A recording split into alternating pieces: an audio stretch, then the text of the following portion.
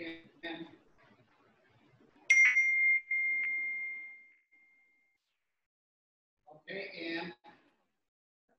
I on? Good evening, I'm Ann Kennedy, and I welcome you to Tales of Cape Cod's live program, streaming from the 1763 Old Colonial Courthouse in historic Barnstable Village.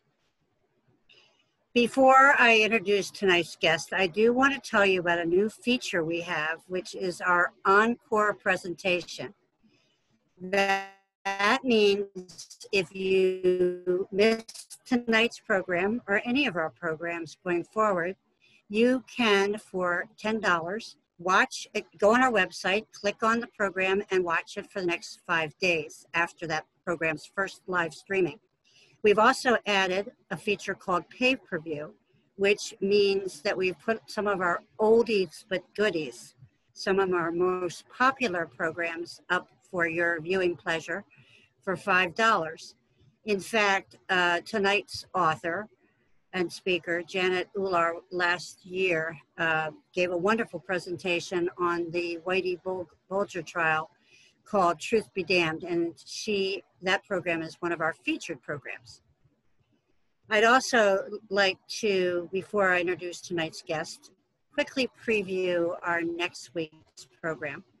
Long Pasture Audubon director Ian Ives will be with us, and he will talk to us about the gems of Vineyard Sound, the Elizabeth Islands from 1641 and beyond.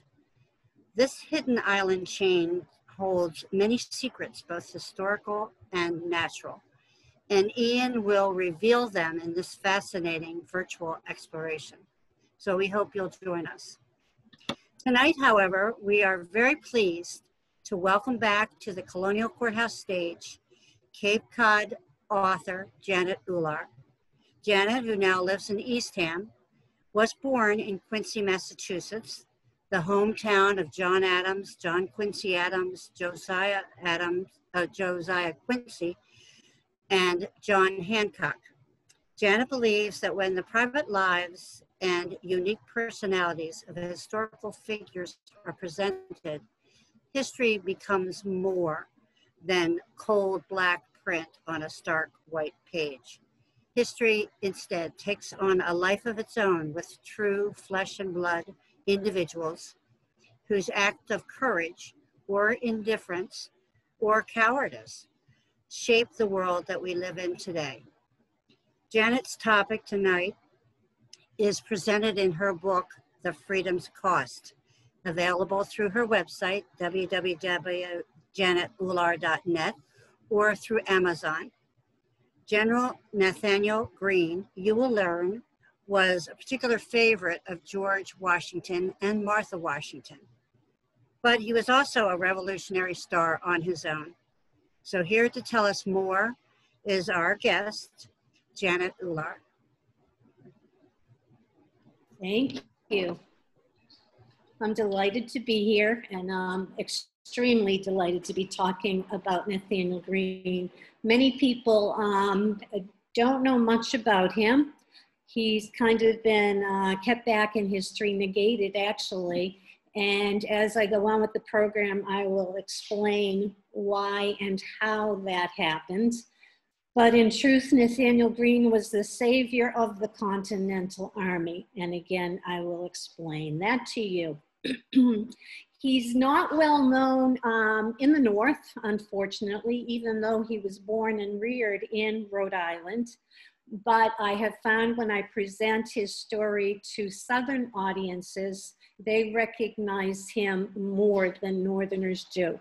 And we'll talk about that as well. So a lot to cover here. Okay. He was an ironmaster. As I said, he was born in Rhode Island. He was born in the East Greenwich area of Rhode Island, the son of an ironmaster. The family actually had a number of businesses, different mills, you know, and 2 iron forges. And in the iron forges, they made anchors for ships, and they made the chains that would hold those anchors. And the senior Nathanael Greene had 8 sons, no daughters whatsoever, and 8 sons, and they all began working in the iron forges at a fairly young age. So you can imagine the build on these guys. I mean, they were well built, and you would not want to get one of them mad at you and meet him in a dark alley, I assure you. But you'd probably be safe because the Greenes were Quakers, Rhode Island Quakers. In fact, Nathaniel's father, Nathaniel Sr., was referred to as the Quaker preacher. And if you know anything about Quakers, you know that they don't have preachers. So that kind of gives you an idea of the strictness of his father in regard to their religion. And this you're seeing now is a picture of a colonial Quaker meeting house. Go back a little here. This is the home that Nathaniel was born in. The house was built in 1686 by a Greene and remains in the Greene family to this day. Obviously, it's been renovated a little bit here. I have had the unique honor of being able to spend time in this house with Mr. Greene, who lives there now. When Nathaniel was about 29 years old, he left the homestead and he built his own house in what is now called Coventry, Rhode Island. It was Anthony at that time. He moved to the Coventry area because they had built another forge there and he was going to oversee that forge. Nathaniel took on a lot of responsibilities in the family business. He was actually the 4th son named for his father and said to have been the father's favorite son. Nathaniel was more curious than his brothers, it seems. He wanted to learn more than what the strict Quaker upbringing offered him. And he asked his father for a tutor to teach him more. And the subjects he was very interested in as a young man were, oddly enough, geometry, which you could say might have something to do with forging the iron, but also military histories. And of course, he could not let his parents know that he was reading about military history because that wouldn't go over well with a Quaker family, especially if your dad's referred to as the Quaker preacher. So he would get these books and he would take them back at the family homestead. He would go up above the kitchen area where it was warm all the time, a room above the kitchen, and he would read his books there away from the family and away from his mother and father knowing what he was reading about. Now we'll catch up here. Nathaniel obtained many of his books in Boston. He took care of the family businesses, the legal aspects of it as well. And he would travel to Boston frequently. And when in Boston, he would go to a bookstore there, which was owned by a man named Henry Knox. And you might recognize that name. So Henry would become a general in the Continental Army, and Nathaniel and Henry had quite a friendship going even before the war began. And Henry would be buying books for the British soldiers that were occupying Boston, the British officers. And he would read the books when they came in, and he would tell Nathaniel what books they were ordering, and Nathaniel would order the same books. So these two gentlemen, who at this point had no idea of what their future held, were learning through books how to become generals. Also, when Nathaniel went to Boston, he helped Henry smuggle out a British drill sergeant who wanted to leave the British Army and a number of Brown Besses, muskets, getting them out of Boston into Rhode Island. Now, Nathaniel in 1772 started to become involved in what was going on with the American Revolution. He was a practicing Quaker actually up until 1774. But in 1772, there was a situation in Rhode Island, which is referred to as the Gaspee Affair, in which a British boat was burnt to the ground. The British had burnt one of the Greene's ships prior to this, and the colonists in Rhode Island retaliated and burnt this British ship to the ground. It was as exciting, if you will, or important as the Boston Tea Party was, but it didn't get the attention the Boston Tea Party did. Now, the British blamed Nathanael Greene for the burning of the British ship. But up until his dying day, he said he had nothing to do with the burning, but it did spark this interest in becoming involved in standing against the British Crown.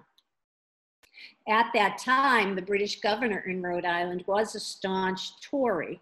So the Rhode Island Patriots weren't getting too far with their governor supporting the British as he was. Now, in 1774, in the area Nathaniel was, Coventry and East Greenwich area, a militia group started to form called the Kentish Guards, and the Kentish Guards actually still exist to this day. He helped to form the Kentish Guards. He was run out of the Quaker meetings over it. They kind of disowned him because of it. He provided the muskets to them that he got from Henry Knox, and he provided the drill sergeant also, who had deserted. The British Guards decided that they were going to vote on officers. They did not vote for Nathanael Greene, even though he had given them so much. You see, Nathanael Greene had a limp, and they thought that was undignified for an officer in the Kentish Guards. So he remained a private. He was mortified, as he said in the letter, that he wasn't given a rank, but we know that he marched with the other privates and did what he, felt he needed to do at that time. Now, the reason I told you he had a limp, and they didn't think that that was distinguished for an officer to have a limp. And the reason he had this limp, at least through the family, it's been passed on, is that you can see this little bedroom area, and that bedroom area is not much bigger than that picture there, okay? I've been in it, I can tell you. And Nathaniel, it is said by the family, would climb out that window right there next to the bed to attend dances in town. Of course, he had to sneak out because Quakers weren't supposed to attend dances. His parents' bedroom, you actually had to walk through the parents' bedroom to get to Nathaniel's little cubbyhole bedroom. So he would climb out and climb back in when he came back. Well, one night it said that he climbed out and he fell off the little shed that he would land on and fell to the ground, and he hurt his knee. And by the time he got back from the dance, because indeed he did go to the dance, he was in severe pain, and he knew that he couldn't climb back in. So he actually went into the shed, filled his breeches with some shingles, went up and walked through his parents' bedroom, knowing that they would wake up. And when his father discovered him sneaking in like that late at night, he gave him a good whipping. And when there are children in attendance, well, older children, I like to say he was 19 years old at this time, okay? He lived under his father's roof and he was supposed to abide by his father's rules. Oh, pressing the wrong thing here, folks. Here we go. When, I'm going to go back because I just gave you a hint here. When the Battle of Bunker Hill took place, the Kentish Guards and 2 other Rhode Island militia companies were marching toward Boston to help the Massachusetts colonists in standing against the British. Nathaniel was seen walking in the ranks, and I'm sorry, it wasn't Bunker Hill, it was Lexington and Concord. Nathaniel was seen walking in the ranks as a private. People did journal it in their diaries, and the reason they noted him in the ranks was because of his limp. Before these 3 militia regiments got to the Massachusetts-Rhode Island border, they were turned around by the new governor, who was a patriot. And he wanted to assemble the different units together with one commanding officer over them before they went to Massachusetts. And the General Assembly of Rhode Island sat for about 4 days before they decided who would be appointed as the commanding officer, the Brigadier General of the Rhode Island Forces. We have no records of that meeting. We don't know exactly what came down in that meeting. All we do know is literally overnight, Private Nathanael Greene became Brigadier General of the Combined Forces of Rhode Island, and thank God he did. Nathaniel's response to it was they tried to give it to a Baptist, he wouldn't take it. They tried to give it to a Congregationalist, and he wouldn't take it, so they gave it to the newly fallen Quaker. He was joking, of course. Nathanael was in Massachusetts before George Washington arrived and had his regiment set up in proper order. And when Washington came and was reviewing his troops, he noted the neatness of the Rhode Island camp. And he noted the proper protocol of its commanding officer, Nathanael Greene. Greene and Washington became immediate friends, and Greene would go on to be Washington's confidant. In fact, Washington didn't like Nathanael Greene to be too far from his side. He always wanted him close by to be able to, talk to and throw things off. Nathanael Greene did become known as the strategist of the American Revolution. And again, and especially when children are in the audience, I like to point this out. He learned it all through books.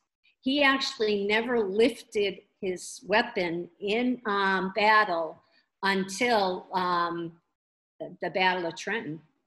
So, I mean, a pretty amazing situation. And the same with Henry Knox, who would become Colonel of Artillery and then General of Artillery. And I always like to introduce the wives. You see here is a younger version of Martha Washington. And this is Caty Greene. We have no actual portrait of her as a younger woman, but that would be Caty. Now, Caty was about the age of Martha Washington, that Martha Washington's daughter Patsy would have been. Patsy died as a young teenager, and Caty had the same coloring, the dark hair, and that Patsy would have had. Martha actually became like a mother to Caty. They were very close, and of course, Nathanael and George and all of them, very, very close friends. In fact, Caty and Nathanael would name their first son, George Washington Greene, and their first daughter, Martha Washington Greene. The officers that Greene befriended and had close connections with were, of course, George Washington. You see here, the Marquis de Lafayette, the boy general, as they referred to him. He was only 18 years old when he came and became a major general in the Continental Army. Lord Sterling, and of course, Henry Knox. Then we had Mad Anthony Wayne, who was also a general from Pennsylvania, and another very close, intimate friend was Alex Hamilton, as they referred to him. We know him as Alexander. In fact, Nathanael Greene was the one that introduced Alexander Hamilton to George Washington. Prior to that, Hamilton had been with Henry Knox in the artillery. And as soon as Washington met Hamilton, he wanted to bring him into his military family. And it's said that Henry Knox never really forgave Nathanael Greene for that introduction.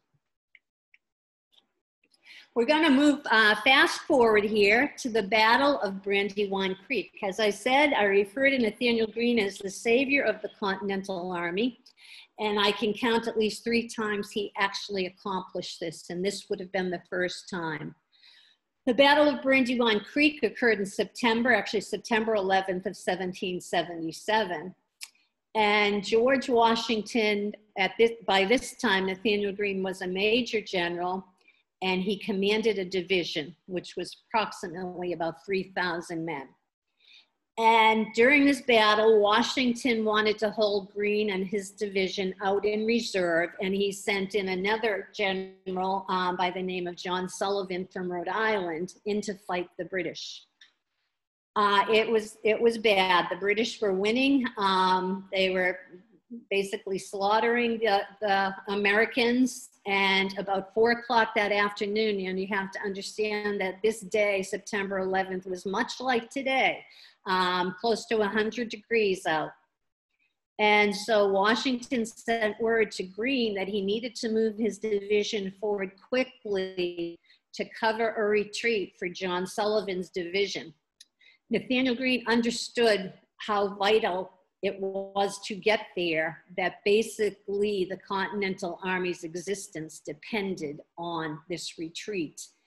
And he was able to move his division, let's say, 4 miles in less than an hour. It's a feat that hasn't been replicated to this day, I'm told. And in doing that and being there to support the retreat, the Continental Army was literally saved that day. And from there, September 1777, we go to Valley Forge. And we all know about Valley Forge. We all learned about it in school, right? Numerous times we talked about Valley Forge. So they went in December of 1777. And we know that the situation was grave of the Continental Army going in. The reason being, Thomas Mifflin, who had been the quartermaster general of the army, had all but abandoned his post in supplying the army. Now, a quartermaster general has to supply the army with everything you can imagine. Food, supplies, even when they're going to be going out on a march, he has to have food and supplies ready for them along that route. He has to have boats ready for them if they're going to approach a river. Anything you can imagine down to latrine tools he had to have prepared. And Mifflin had just stopped preparing. And that's why this army went into Valley Forge in the condition they went in. We all know the story, the bloody footprints in the sand. They were dying, they were sick, they were starving, they had no supplies. But when they came out in June of 1778, they faced the British on the battlefield in Monmouth, and the battle was a draw. They stood against the mightiest army on the face of the earth at that time, and they held the ground. They held their own. Now, my question was, how does a dying, starving army with no supplies face the British and hold their own? Now, we were taught, I told you, we were taught numerous times about Valley Forge at school. Remember 3rd grade, 6th grade, 8th grade, 12th grade? Valley Forge, bloody footprints in the sand. We all know it. And we were taught that the reason they came out and they were able to face the British and hold their own was because of, that's Baron von Steuben. Remember, General von Steuben came and he trained the troops. He trained them. And they came out beautiful. How do you train starving, dying men? Nobody seemed to ask that question. And the dots just didn't connect. Nathanael Greene was hounded, I mean hounded, by Congress and by his dear friend George Washington to take over the quartermaster general's position. He fought it, he fought it, he fought it. He said nobody ever hears of quartermaster generals in the golden pages of history. And I think he might be right, because can you name the present quartermaster general of the Army? probably one of the most vital posts there is in supplying all the troops, but we don't hear much about them. But Greene gave in, and I think I'm trying to see March of 1778, he took the post of quartermaster general, and within 3 weeks he had supplies, food, munitions coming into Valley Forge. And it wasn't until after he took this post that von Steuben began training and drilling the troops. Now, when Nathanael was at camp, his wife Caty came to stay with him that winter. That was the custom. The armies would not fight in the winter season, neither army. And the generals' wives would often come and stay with their husbands. This is an older portrait of Caty Greene. So she came that winter along with Martha Washington and many other wives. And during that winter, she conceived a child. Unfortunately for Caty, every time she came to visit Nathanael, she conceived a child and went home pregnant. But this one is, I just think it's so special. This is Cornelia Lott Greene. She is the third child of Nathanael and Caty. She was conceived at Valley Forge, and we have this old-timey picture of her when she's in her 80s. I just think it's amazing to have that picture. Now, if you went to the website of the Valley Forge National Historic Park in early 2015, you would not see Nathanael Greene mentioned on their website whatsoever. And today, if you go, he is now mentioned, but just briefly, really. It's not really getting into his what he undertook as quartermaster general and how he turned things around there at that time. And the reason there was a change in 2015 that they started mentioning him was because there was a statue dedicated at Valley Forge of Nathanael Greene at the Washington Memorial Chapel.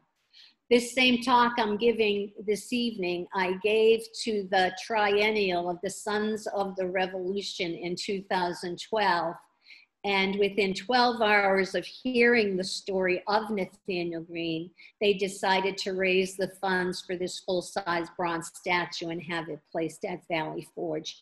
And Nathanael is actually, the statue is overlooking the fields where the men would have been encamped that he was bringing the supplies to and keeping alive or bringing back to life. And it was an honor because the acting quartermaster general at that time gave the keynote address in the dedication. It was a marvelous, marvelous ceremony. Greene stayed in the position of quartermaster general. He fought with Congress, not wanting to take it, as I mentioned, and finally, when he decided to take it, he did it under certain conditions.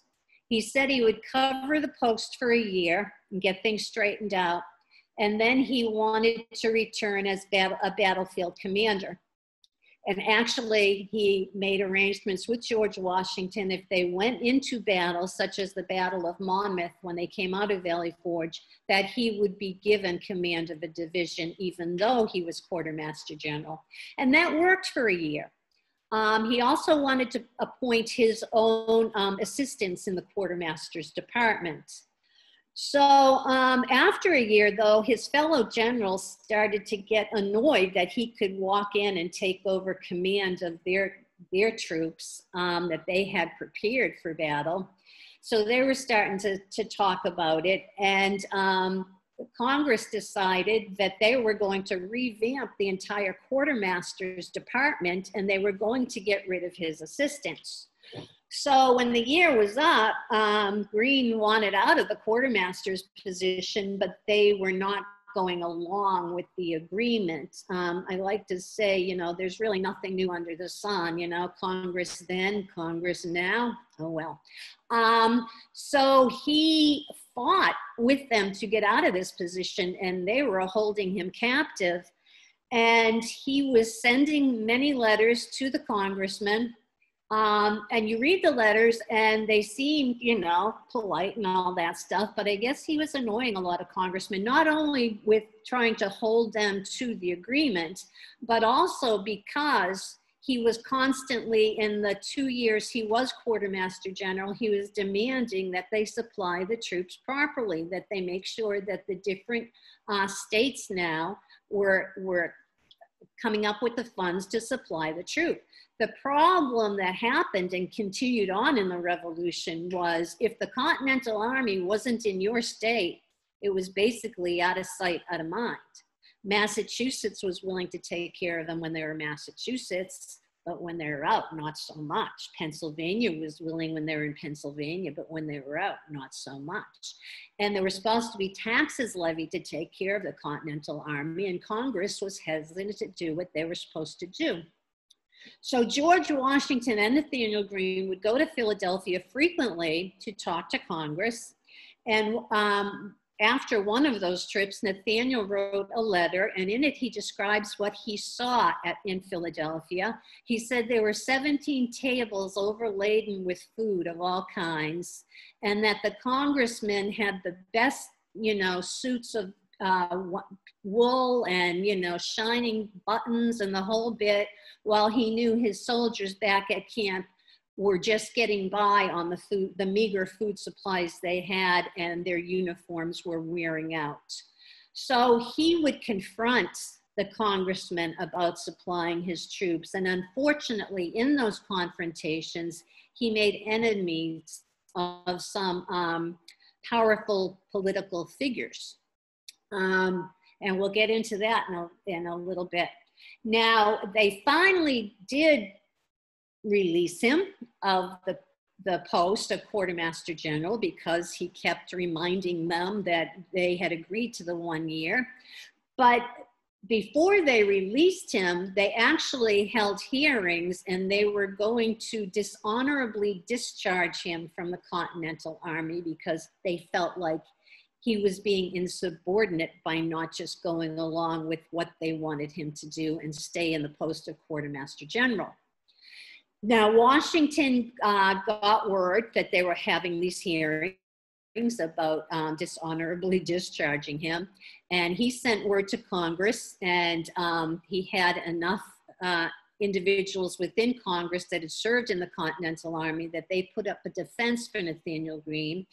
And ultimately, it was decided to keep him within the Army, but relieve him of the post, which is all he wanted anyway, if he would train the next quartermaster general, which was never a problem in his mind. So he did, in fact, do that.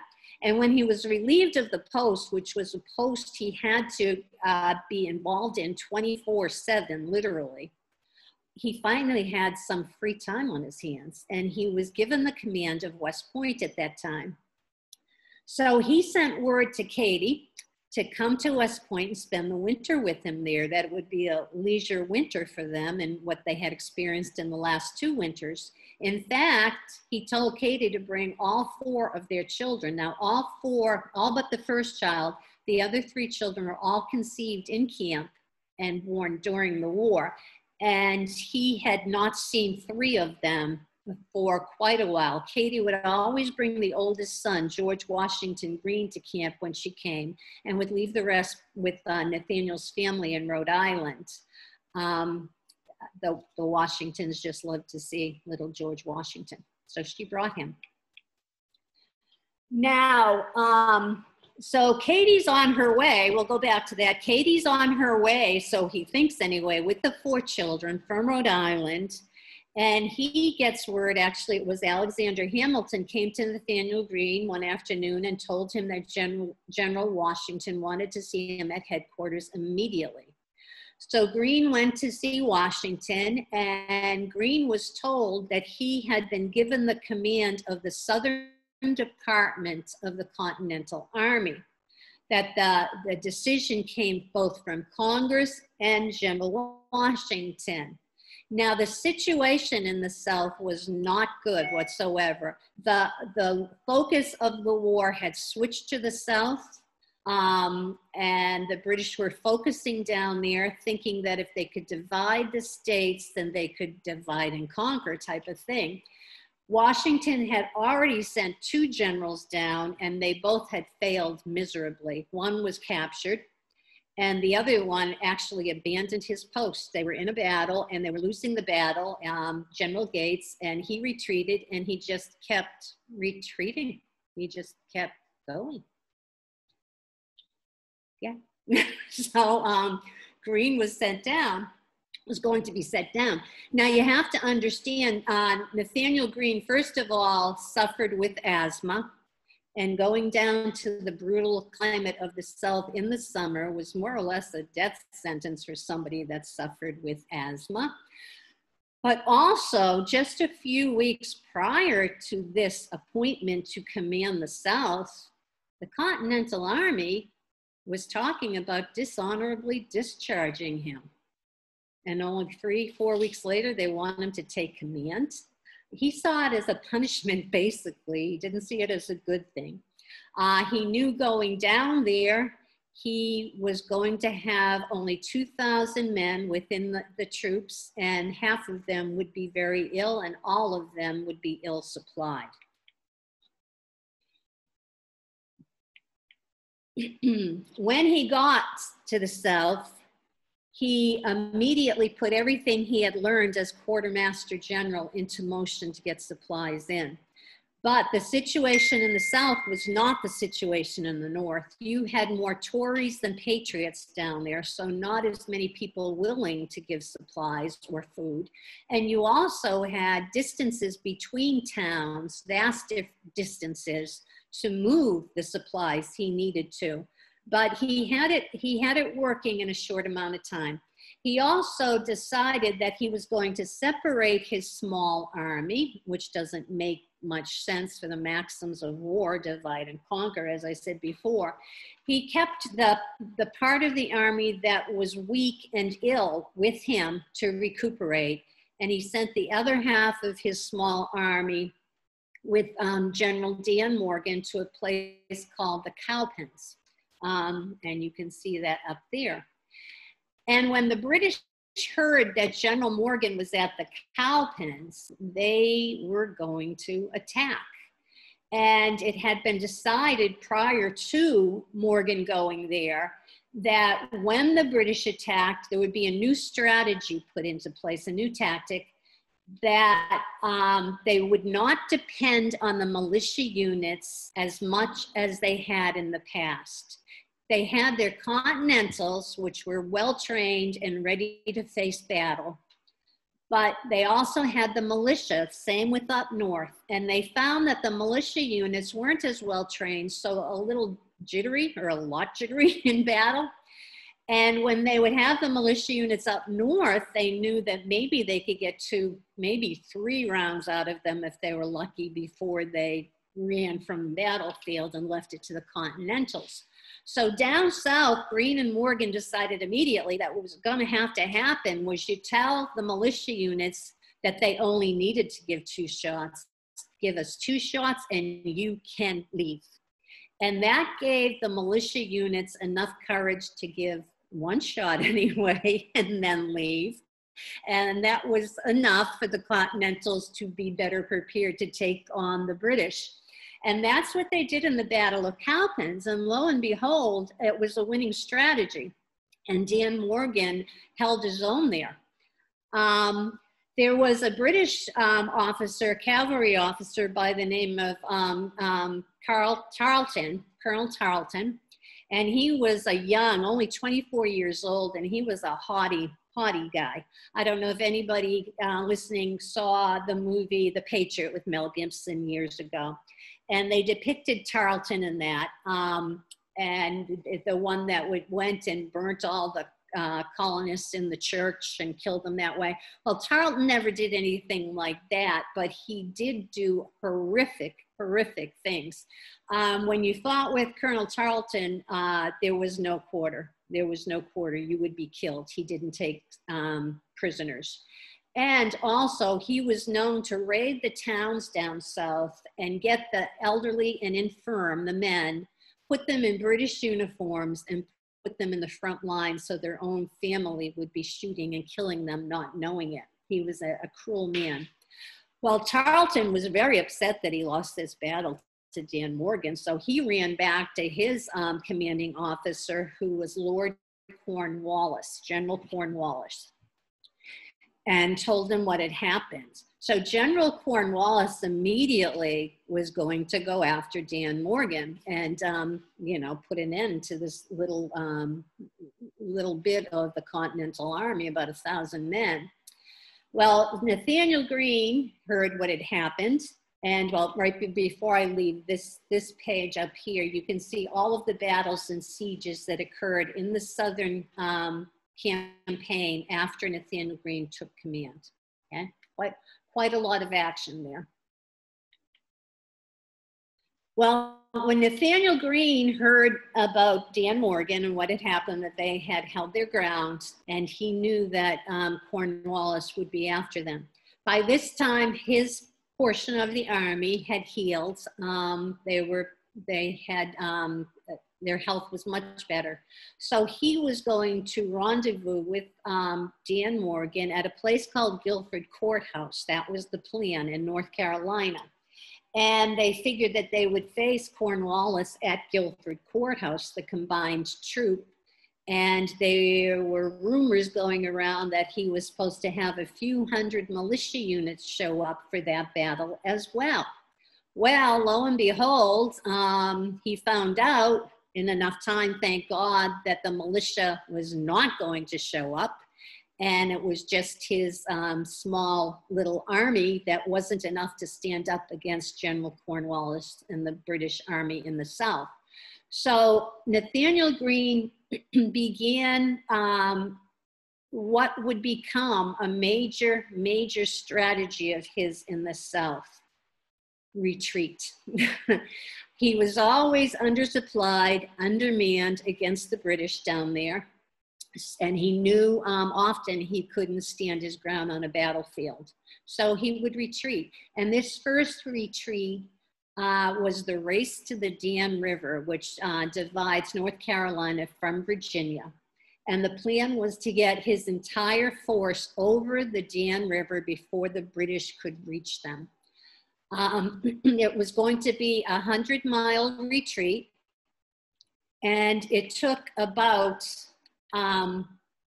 4 days. Now, the British were following them the entire way. Greene found out that actually Cornwallis had burnt all their supplies, even burnt his own personal baggage in order to pick up speed to catch Greene. Now, the supply base for the British was in the Deep South. So in going north towards Virginia, Greene was actually pulling the British away from their supply base. And with the realization that they had destroyed all their supplies, he was excited about that, okay? But he just had to make it across that river. So for the 4 days, the back line of the Continental Army could see the front line of the British Army. I mean, that's how close they were. And in the back of the Continental Army, it was Colonel Light Horse Harry Lee, who is the father of Robert E. Lee. And he would write in his journal about how he could see them. I mean, they weren't that far behind. And the Americans knew that if they stopped, because everybody was so exhausted, the British were going to take that opportunity to stop as well, because they were getting very little sleep and eating very little in these 4 days. And so there were stories that circulated. One of them was about one night they were going to stop for a couple of hours to sleep, and Greene's aides had found a little cabin just off the road, and they were telling him to come to this cabin to sleep, and you know, they would sleep around him and have guards around him as well. Well, when they were retreating, the governor of South Carolina was with them, and so the two of them were going to sleep in this bed in this cabin. And they kind of fell on top of the bed, absolutely exhausted. And you remember that I said Nathanael Greene suffered with asthma. Well, this was an old abandoned cabin, and the dust from the blankets was coming up because Greene thought the governor was moving around too much. So Greene yelled out, "Governor, would you stop moving?" And the governor yelled back at Greene, "General, it's not me, it's you." Well, they jumped out of the bed. The aides pulled back the blankets, and there was a wild pig under the blanket. So the aides opened the door, let the wild pig out, and then they all kind of fell back down where they were and fell asleep. And nobody really knew if they hallucinated and imagined all of that or not. They were that exhausted. But in that, Greene did make it to the river, and his plan was, because Cornwallis assumed Greene was going to take his army over the shallowest part of the river. Greene, in fact, was going to go over the deepest part of the river, the most dangerous part. And it was Harry Lee's job to try to trick the British into following his cavalry to the shallow part of the river rather than following the actual army. And as a good quartermaster general would do, Greene had already planned to have boats waiting for the army at the river ahead of them. He got his entire army over the river and the cavalry horses before the British arrived. And thank God Harry Lee did a very good job of, leading them astray there. But even Harry got over the river safely. So Greene is now in Virginia, and they're safe, and they can kind of regroup and, restock was the hope, the plan. And so Nathanael Greene went to Governor Thomas Jefferson. He was governor at that point.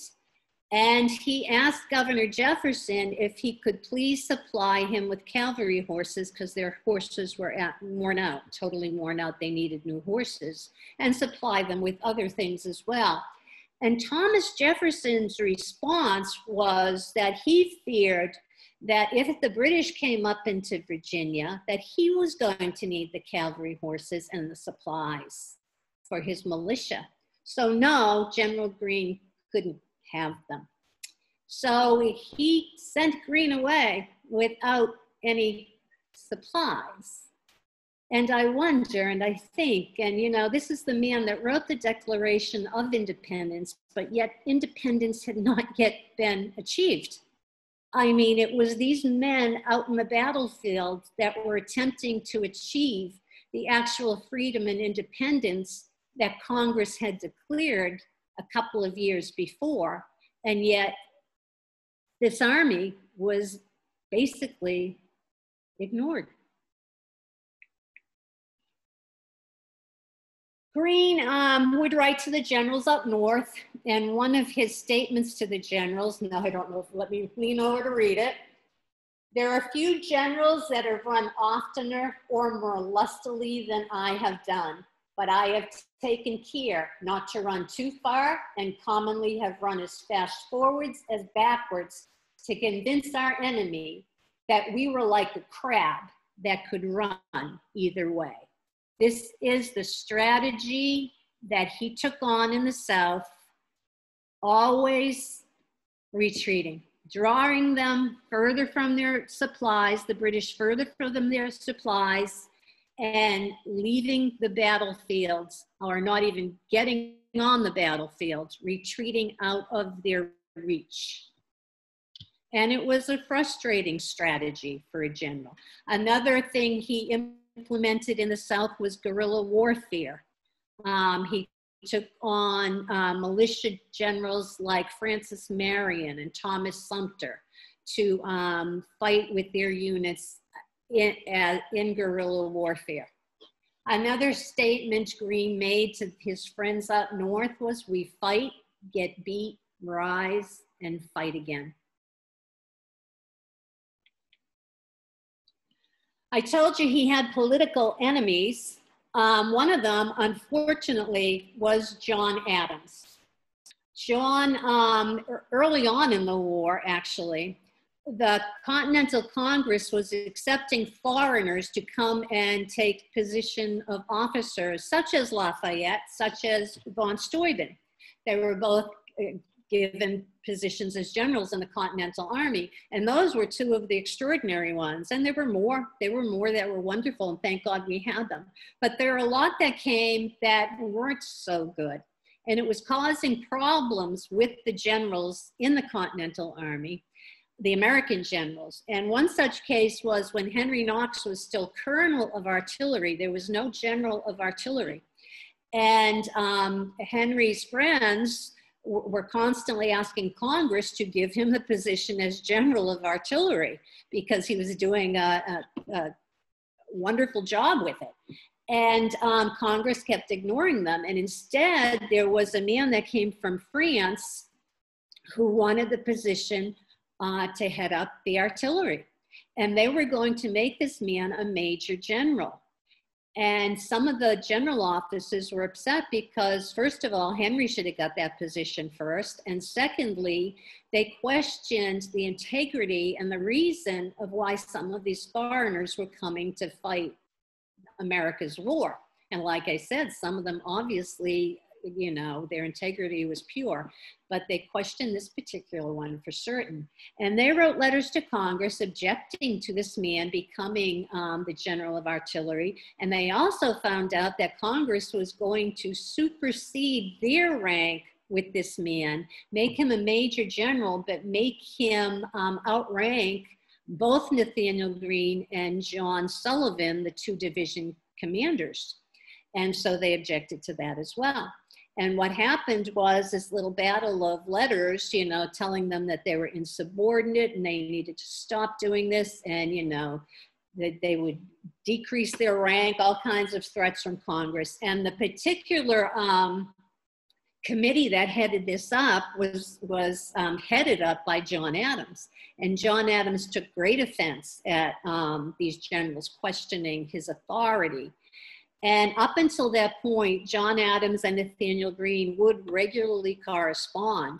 In fact, going back a little bit, when they were, before the Declaration of Independence was written, Nathanael Greene had actually suggested to Congress through John Adams that they come up with a Declaration of Independence because, again, these men were in the field fighting for this. They had to declare it. And as far as we know, he was the first one that had implored Congress to do this, to write a Declaration of Independence. So following this little battle of letters, John Adams stopped corresponding with Nathanael Greene, and they never did correspond throughout their lifetime. And one of the things John Adams stated that he regretted in his later years was that this rift had formed between them. Another enemy, no, I'm sorry, wrong place, he made was this man, Robert Morris. And we'll go to the next up. I knew I was going to be doing that.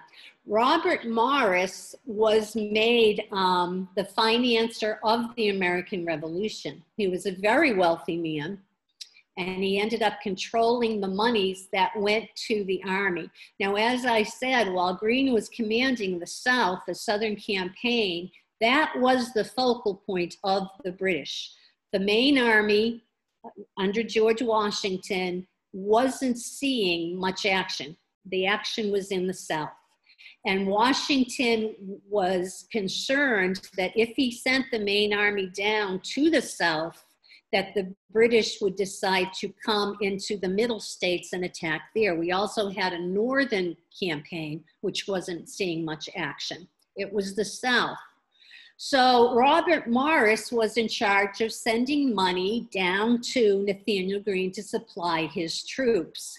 And what we have learned in a book that was published in the early 1800s, I forget the exact date, but it was before 1820 maybe.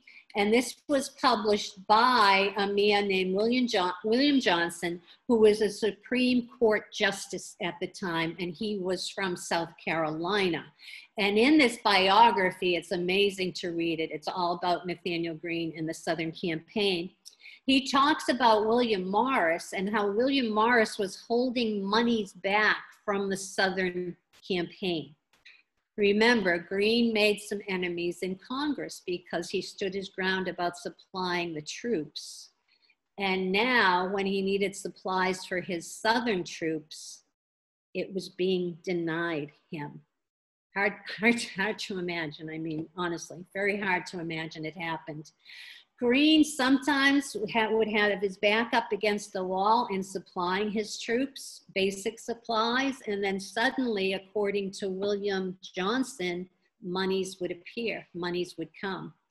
But the situation just got worse and worse. Finally, I'll go back here. Greene laid siege to Savannah and he laid siege to Charleston. And finally, the British abandoned the South. But prior to that, while he was laying siege, his army wasn't doing much fighting. There weren't many battles, a few skirmishes, but no battles. And he was trying to keep them calm, keep them passive, and attempting to give them the food they needed and supplies they needed, but it wasn't working and he wasn't getting enough money to do it. So he had some money at the time that Congress had sent to him, and he actually made a deal with the merchants in Charleston that he would give them this money and Congress would pay them whatever else was owed if they would supply his troops while they were laying siege. And he actually hired a man to be the in-between the merchants and him to make these deals. And this man took the initial money. His name was John Banks, and he took the initial money and he was supposed to go and give it to the merchants, but instead he took the money and he disappeared with it. So there was no money to even barter with at this point. So the merchants said that they would supply Greene's troops only if Greene would sign his own name on the contract, saying that if the Continental Congress did not send them the money, that Nathanael Greene personally would be responsible for paying off that debt. The war ended in the South. The British fled, and Nathanael Greene disbanded his Southern Army and went north and met with the army in New York. The British were still in New York, but were getting ready to evacuate. There is a famous picture of George Washington saying farewell to his officers. And Nathanael Greene is not in that picture because he did not stay in New York long enough to see the British leave. He was war weary, and he told George Washington that he had a family in Rhode Island that he dearly loved, and he went home. But first he stopped at Congress in New York at the time, and he resigned his commission. There was no fanfare. There was no acknowledgement of what he had accomplished. And Congress said they were not going to pay for the supplies and the bills that were accrued in the South. So now he went home, and of course, back home in Rhode Island, his brothers had been manning the forges and the family businesses, and really there was no work for Nathanael to support his family. He is in huge debt at this point because Congress will not honor the bills of the Southern Command, and he knows he needs to do something fast. Well, in the South, certain plantations that were abandoned by Tories were given to some of the officers that fought in the Southern Command. And Greene actually was given 3 different properties. He was given, oh gosh, I can't even remember that, like 1,000 acres in the frontier of North Carolina, which is now Nashville, Tennessee area. But it was worthless to him at the time. There was nothing there. He was given a plantation in South Carolina, 2,500 acres, and the same amount of plantation in Savannah, Georgia. He immediately sold the plantation in South Carolina, which would bring more money, and, he used that money to pay off a portion of the debt, not much. And then he moved his family, now he has 5 children, moved Caty and the 5 children down to Savannah, Georgia, into this plantation. And this was actually what the house looked like, not a big sprawling plantation like Gone with the Wind type of thing. And you probably can't, I don't know if you can make that out. I've been to the site of Mulberry Grove, and all that's left is basically the brick stairs toppled over down there. He tried to make it work. He was going to plant rice. Unfortunately, as a Quaker, he was opposed to slavery, and now he finds himself basically having to enter into this type of situation to get this plantation up and running. There are a lot of instances in his letters where he talks about his slaves and taking care of them and being uncomfortable with the whole situation, but in fact, he did enter into that. He had a good rice crop going, and a hurricane came in and wiped it out. So there was just stress upon stress upon stress in his life. He went into Savannah proper one day to meet with his attorney and one of the creditors who was demanding to be paid. And after meeting with them, he was riding back to Mulberry Grove with Caty in their carriage. And he wanted to stop at a neighboring plantation, which was right next to his, because he wanted to see how that plantation owner was doing with his rice and learn from him. So he walked the plantation for a couple of hours without his hat on, it said, and it was a hot June day. Came back to the carriage with Caty, and they went home, and he said he didn't feel well. That night, he didn't eat much. He wasn't feeling well, went to bed. And his situation got worse over the course of the next few days. And within a week, Nathanael Greene was dead. He was 44 years old.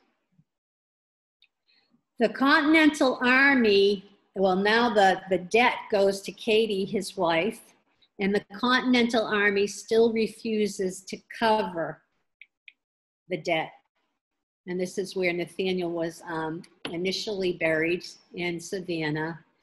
And in early 1900, there was a battle going on between Georgia and Rhode Island about claiming his body. Rhode Island wanted it to be brought back home, but Georgia ended up winning, and that was when they moved his remains in, it was like 1901, I believe, and moved him to what is now Johnson Square in Savannah and erected this memorial. His son is also buried with him. After he died, Caty was struggling, obviously, to make ends meet. And young George Washington Greene was of age to go off and be educated. And George Washington, Henry Knox, and Lafayette all offered to cover the expenses of his education. And Lafayette won and had him come to Paris and live with his own family. Lafayette himself had a son named George Washington, and the boys were about the same age. And when the French Revolution began, Lafayette sent George Washington Greene back home, of course. And within a couple weeks of returning home, the teenager went out on the Savannah River in a boat with a couple of friends, and the boat capsized, and George Washington Greene died. So Caty not only had, to deal with the death of her husband and this great debt she was under, but also dealing with her son's death now. Another political enemy that Nathanael made, well, not a political enemy, he was actually more of a military enemy when it started, was General Thomas Sumter. I mentioned his name earlier. He was a militia general who was doing the guerrilla warfare in the South. Thomas Sumter was kind of a loose cannon. He didn't like to be told what to do. He was the general, and he commanded his men, and he didn't want Nathanael Greene necessarily telling him what to do, even though Nathanael Greene was commander of the entire South. So Sumter tended to resent that, and the resentment went on. And Thomas Sumter ended up becoming a congressman after the war. And then there was James Gunn. James Gunn was from Savannah. He was in the militia as well, a captain, a cavalry captain. And when the war ended, Nathanael Greene put out a general order that all the cavalry courses needed to be returned because they were federal property. And James Gunn didn't like that order because he kind of liked his horse and he wanted to take his horse home with them. So he got into this back and forth with Greene, and of course Greene wins in the end because they are federal horses, and James Gunn carries a grudge. In fact, he carried a grudge to the point that he told Nathanael Greene if he ever saw him out in the streets of Savannah, he would shoot him dead. So Nathanael Greene would carry pistols with him all the time. Nathanael Greene actually wrote a letter to George Washington because Gunn wanted to duel him, and asked Washington, told Washington what he felt about that and asked Washington's opinion. And they both agreed that a general officer, any officer, could not agree to a duel because otherwise all these soldiers would come out of the woodwork and want to duel with them because they didn't like the orders they gave him at one time or another. So, when I talk about James Gunn, I like to talk about some of the guys that served in the Army. Did you guys get to take your Jeeps or tanks home? I don't know. Was James Gunn being unreasonable? Now, George Washington, when he became president, he made a southern tour and he stopped twice at Mulberry Grove to visit Caty Greene and her children. Now, I always like to talk about Caty here. Caty has been put down by modern historians. Basically, they say she was a wild woman. She slept around, that, one of her children wasn't even Nathaniel's child. I mean, all these wild stories. There was a biography that came out about her in the 1770s that took excerpts of letters that Nathaniel had written to her, just short little blurbs of the letters, and created a whole story around the blurb. There was one case where he was telling her he didn't want her going out. He wanted her to rest. He wanted her to stay home. And the authors of that book went on to say that Caty was an alcoholic and he was trying to tell her to stay home so she wouldn't go out and be drinking and, partying and all this. Well, the letters of Nathanael Greene began to come out around that time. There are 13 volumes of his actual letters. And when you pull these letters out in their entirety and read them, and just that one as an example, Nathanael Greene was saying to her he wanted her to stay home and he wanted her to rest because she had just given birth to a baby and he thought she was starting to get too active too quickly with just normal routine things. And people would just, go with it with Caty Greene. In fact, historians say that when George Washington, some historians, that when George Washington stopped to visit Caty at Mulberry Grove, it was because they were having a secret affair. Probably the truth of it, because you see that house isn't that big to start with. Caty had 5 children. She also had servants throughout that house, and she had a tutor for the 5 children. So I don't know where they would have gone, but whatever. Probably, in likelihood, George Washington was counseling Caty on how to approach Congress to get the money back that Nathaniel, the debt that Nathaniel was under and she was under now. And we know this is a great probability simply because after George Washington went back to Washington, Alexander Hamilton, as the Secretary of Treasury, helped draft a 20-page document for Caty to present to Congress. And she, in fact, did go up to Washington and presented this to Congress. Now, it took about a week for Congress to decide whether or not they were going to take on the debt that was actually their debt and relieve Caty of it. And the reason it took so long, it was a very close call on it in the end, was because both Thomas Sumter and James Gunn were congressmen that did not want to give the money to her, or free Caty of the debt. But she did in fact win with the help of Alexander Hamilton. Caty would go on to take care of that plantation. She finally left and moved to a place called Cumberland Island that she and Nathaniel had purchased on their own, and they intended to move their family to Cumberland. It's off the coast of Georgia, Florida, right on the border, and it's now a national park. Cumberland Island has a lot of live oak trees on it. Nathaniel's hope was that they could take these trees and provide the lumber to make ships for the American Navy.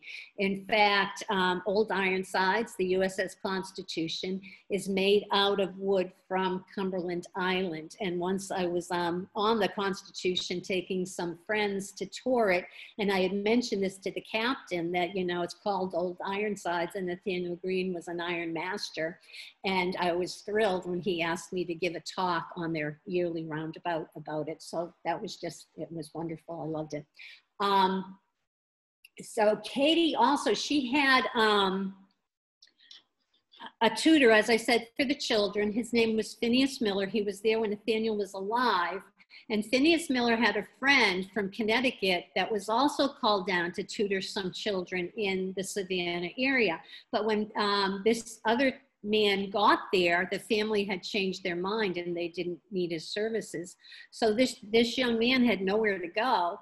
So Phineas Miller asked Caty if he could live with them and work, you know, for them. And she agreed to it. And he liked to make little things, invent little things. He would make toys for the kids and things like that. And he was working on a project, and he brought it to the attention of Caty and Phineas Miller one evening because he had hit an impasse with his invention. He was trying to separate the seed from the cotton, and he just didn't know how to do that.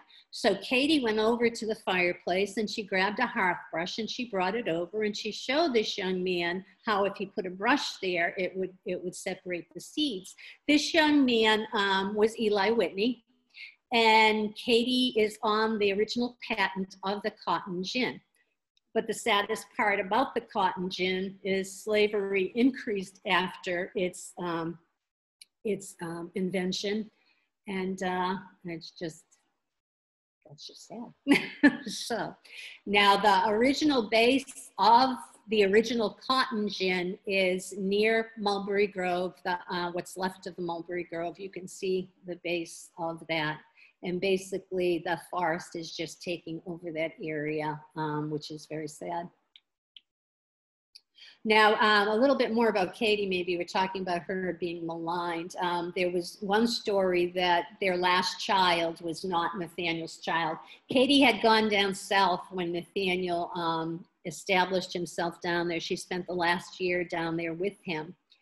And when the British evacuated the South, he sent Caty up north by ship.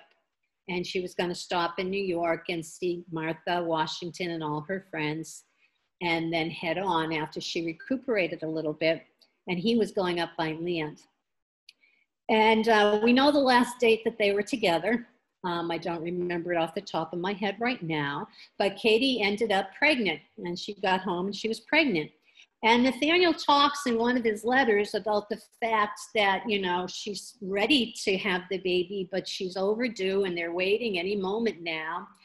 And of course, people put the dates together and figured that she was like 44 weeks pregnant by the time she delivered this child. So therefore it wasn't Nathanael Greene's child. She was doing something when she was in Philadelphia. And I went to a couple of obstetrician friends of mine and I asked them about this, thinking maybe it's true. And they both told me that it wasn't unusual back then for a woman to go 44 weeks. In fact, the wheel that, and the guys don't know this, but the wheel that the obstetricians use to determine the due date when a woman comes to them has 44 weeks on it.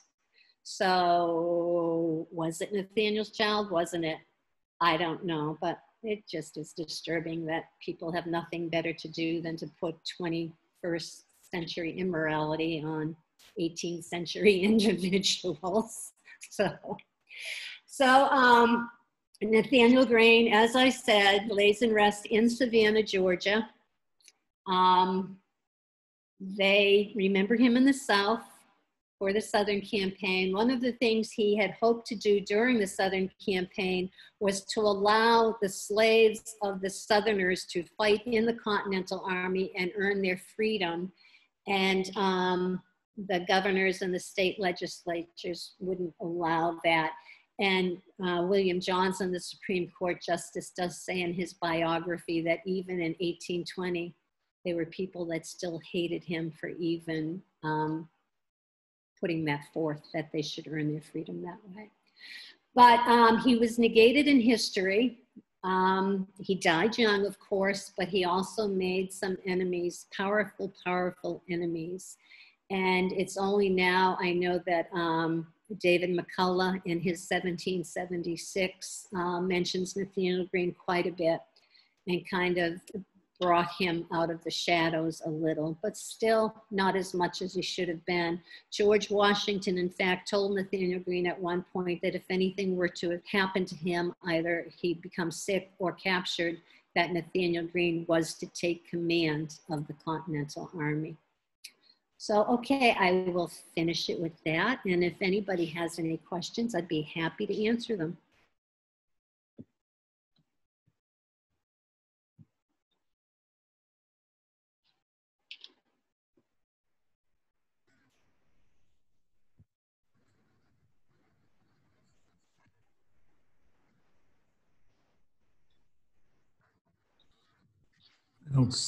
I don't see any questions coming in. No questions or comments, huh?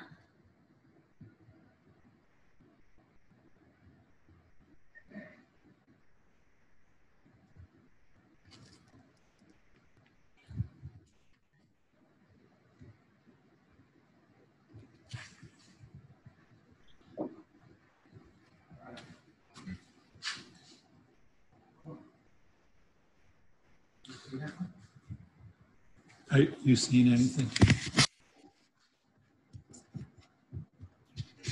Question is, did Caty die in the South? Caty did die. She was on Cumberland Island. An interesting thing is when she was down on Cumberland Island, she had a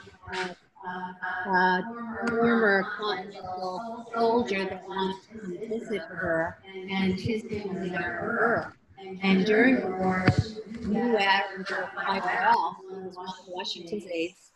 But by this time, when he asked to come and visit her at Cumberland Island, he had already killed Alexander Hamilton, who was a dear friend of the Greenes. So Caty didn't want to be rude, and she told Berg, yes, he certainly could come and stay at Cumberland Island.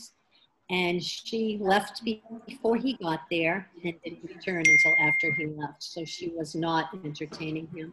But she did die at the age of, I think it was 52, down there. It was after the War of 1812. Picking up your microphone and her, and that's why. Okay? Yeah. It was after the War of 1812, and the soldiers, the American soldiers were staying at Cumberland Island. And they would enjoy hearing the stories from Caty of Continental In the chance. All right, end it. Thank you very much. Thank you very much. Thank you.